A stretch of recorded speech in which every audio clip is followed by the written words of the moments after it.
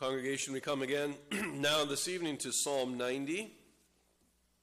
We want very much for the Lord to enable us in our understanding of and applying His Word of God. And we'll take this whole psalm and consider it this evening in the preached Word.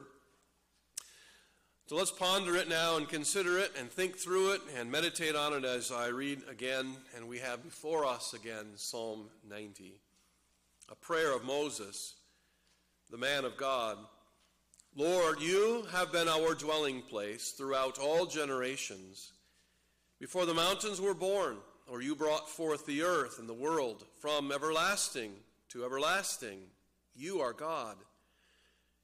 You turn men back to dust, saying, return to dust, O sons of men. For 1,000 years in your sight are like a day that has just gone by, or like a watch in the night.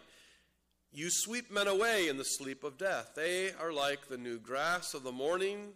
Though in the morning it springs up new, by evening it is dry and withered. We are consumed by your anger and terrified by your indignation. You have set our iniquities before you, our secret sins in the light of your presence. All our days pass under your wrath. We finish our years with a moan. The length of our days is 70 years, or 80 if we have the strength.